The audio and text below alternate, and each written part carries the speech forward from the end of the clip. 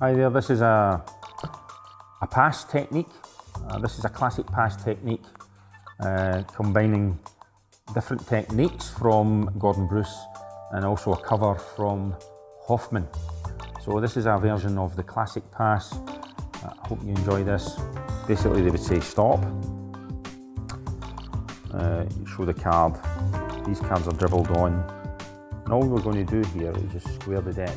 And there's the cards on top.